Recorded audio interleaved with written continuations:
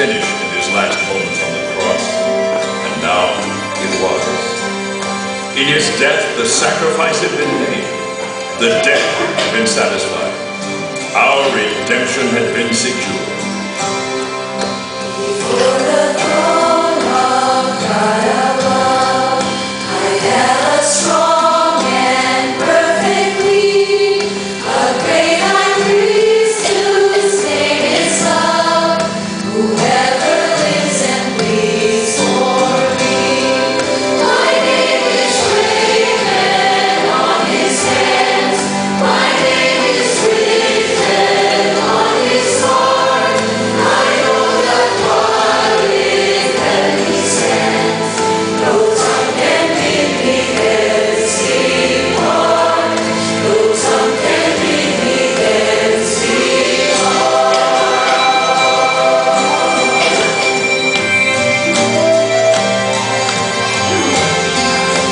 Satan tempts me to despair, and tells me of the guilt within. Upward I look and see him there, who made an end to all my sin. Because the sinless Savior died, my sinful soul is sounded free.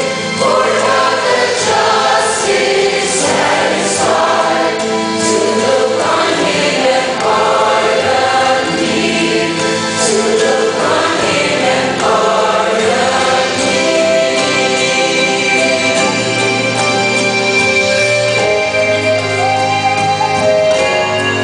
Behold him there, the risen Lamb, by perfect spotless righteousness, the great unchangeable I am, the King of glory and of grace. One with himself I cannot die, my soul is purchased by his blood, my life is hid with Christ on high, with Christ my Savior and my God, with Christ my Savior and my God.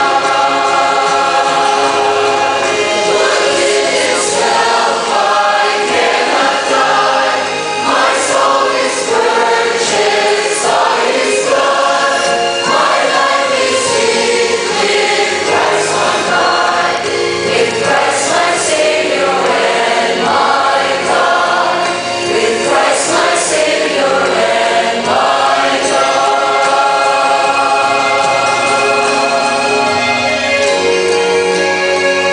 My Savior and my